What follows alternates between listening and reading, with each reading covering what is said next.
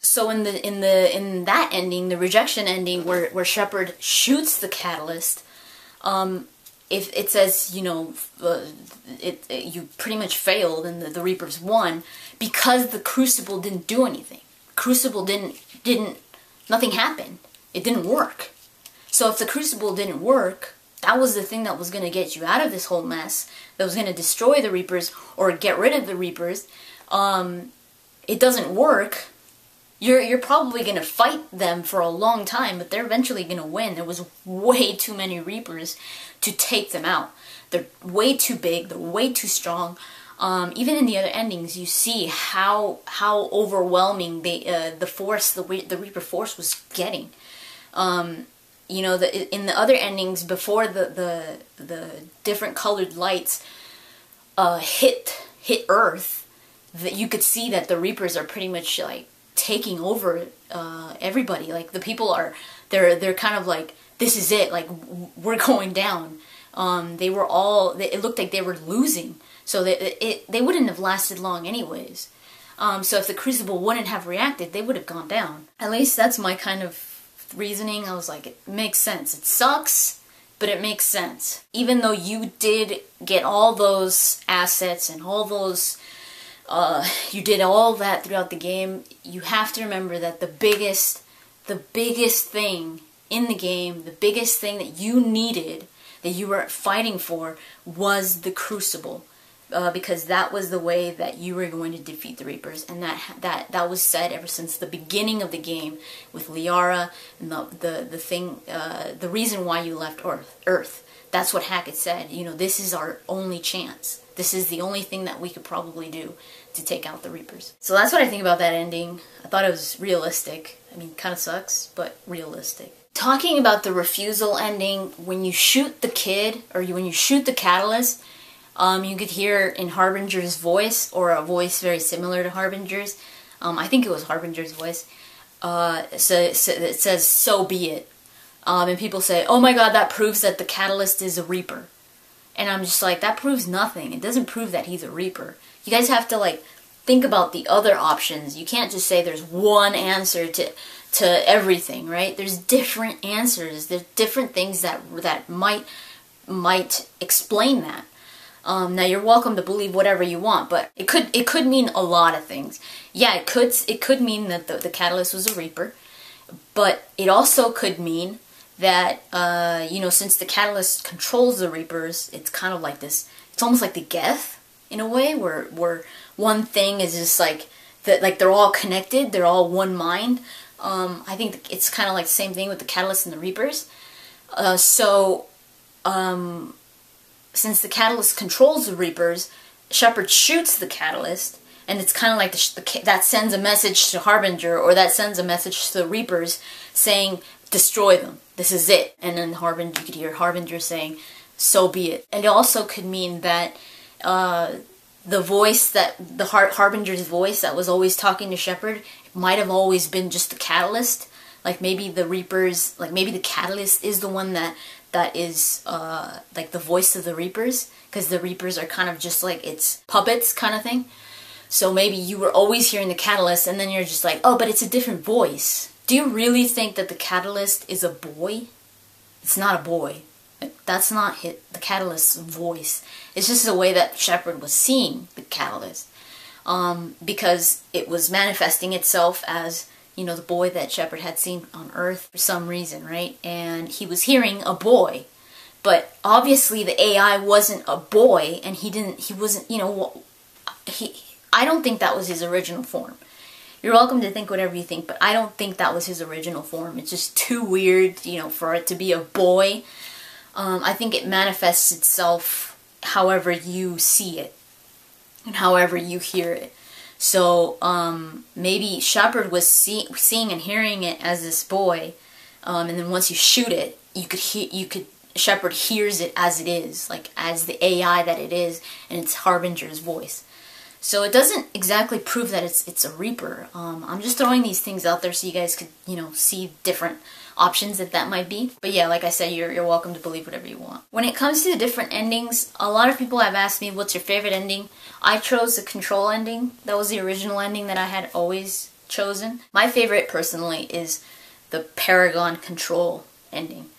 I thought that was brilliant. I loved it. But I think there is potential to all the endings, especially since we know that there is going to be another Mass Effect game or another, continuation.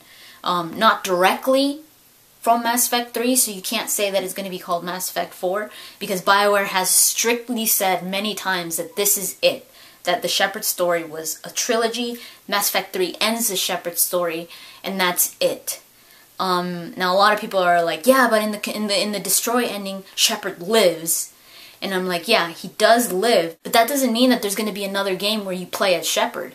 And I'll tell you why. BioWare would not make another game, like Mass Effect 4, where you were to play Shepard, as Shepard, but only for the people that chose Destroy.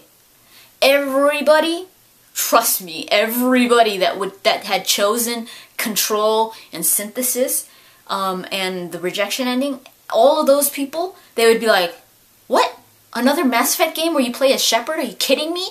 Screw that. They go back and play Mass Effect 3. Everybody would choose Destroy, because everybody would want to play as Shepard again. So they're not going to do that because there's no choice there anymore. It's BioWare manipulating you to choose Destroy, and that's not what BioWare is about. They've always said that they value choice in their games. So they wouldn't do that.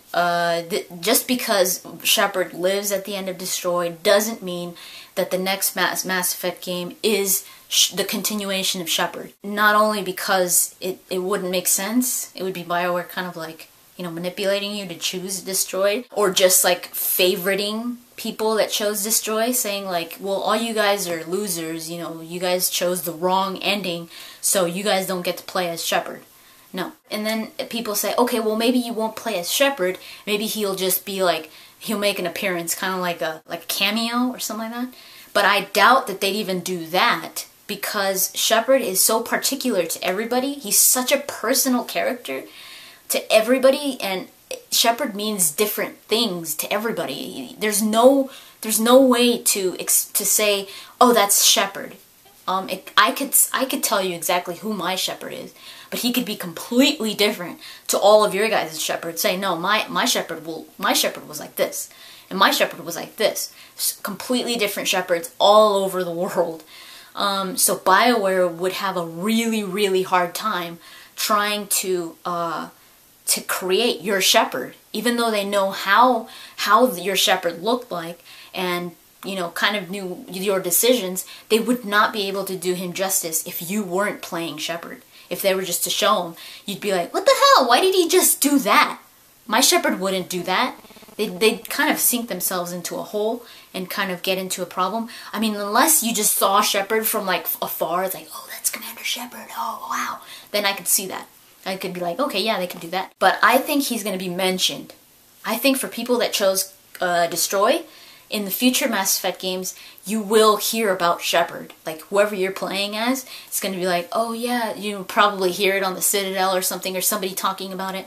Oh yeah, Commander Shepard, he saved the galaxy against the Reapers, and he went off and still, did good around the galaxy, and he had a family, and blah blah blah, and then he died of old age. That's what I think BioWare is going to do with that ending. They made Shepard live, not to continue his story, because they said they're not going to continue his story. They made Shepard live just for people that want their Shepard to live, to say, okay, yeah, I could totally see him going off and marrying Liara and having little blue babies or something. But they're not going to go into that, because it would just make a problem for a lot of people. And it would be a lot of favoritism, and it would be very manipulative as well.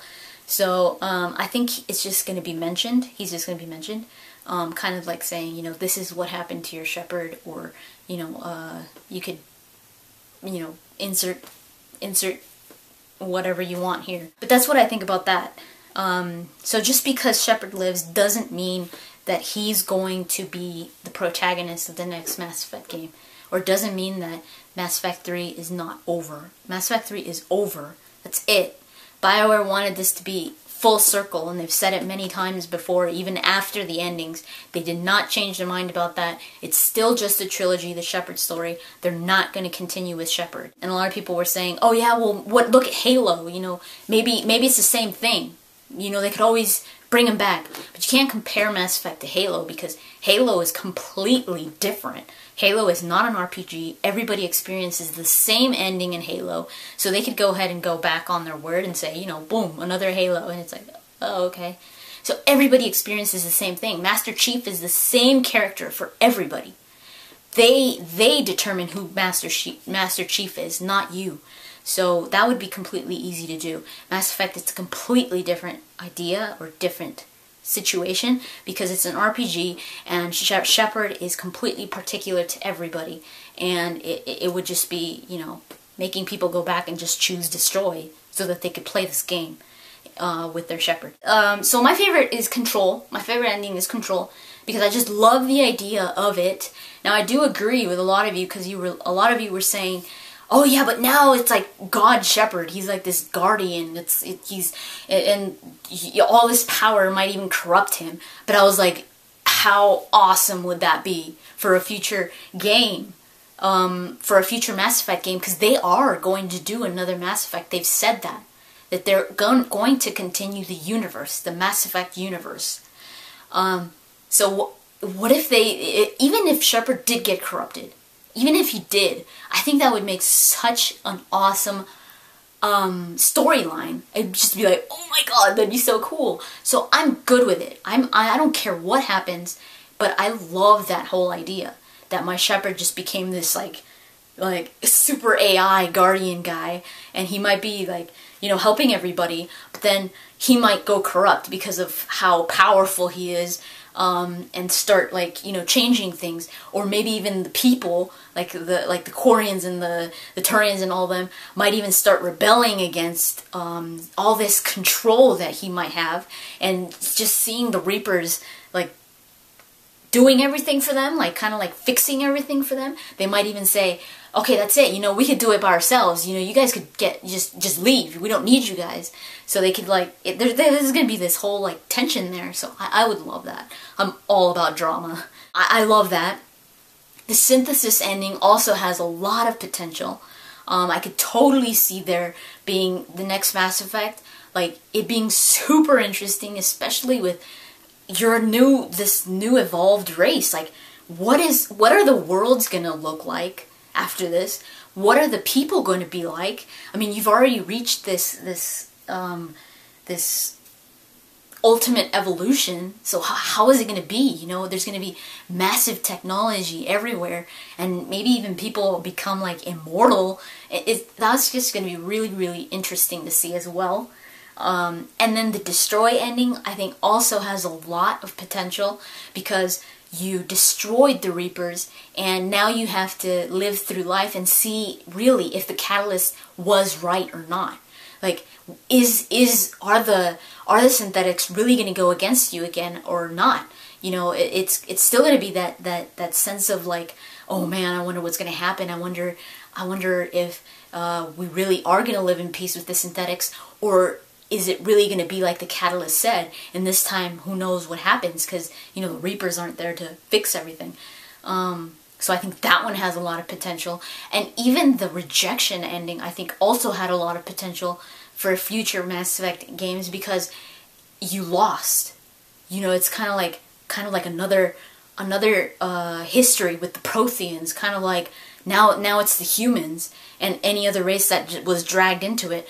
But now the humans, you know, with Liara's little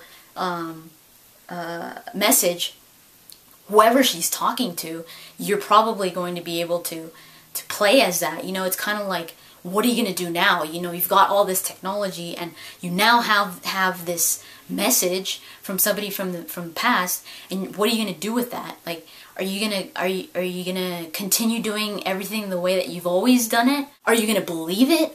You know, there's still that threat out there, and you're just like, oh my god, you know, the threat of the Reapers, it's still out there. How is that gonna play out throughout the game? So I think there's so much potential for a future Mass Effect, no matter what ending you got. That's why I do not agree with people saying, oh, this is the best ending, this is the worst ending. I don't agree with that. I think they all have potential. And I just find it amazing that everybody gets to choose what they want. Because Mass Effect is going to continue, so you pretty much get to choose what you're going to be playing, at least when it comes to your environment and the feeling of the game, because they're going to be very different. It's not just going it's not just going to be, oh, these guys are going to have Shepard and you guys aren't. No, it's going to be so different. So many things, like how are the worlds going to look?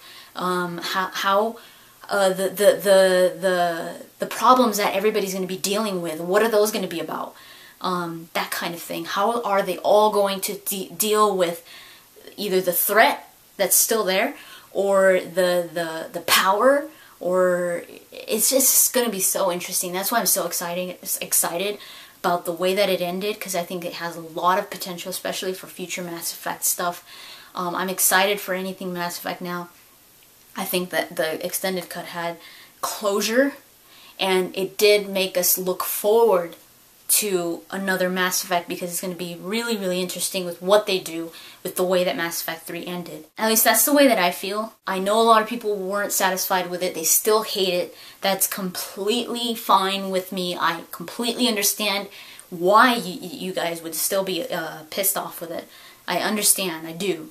Like I said, I'm a very open-minded person. I'm not just like, no, the Control ending is completely right and all of you guys are stupid. So I think it's very interesting that everybody has a different point of view, and that everybody has a different ending, and just, you know, a different interpretation.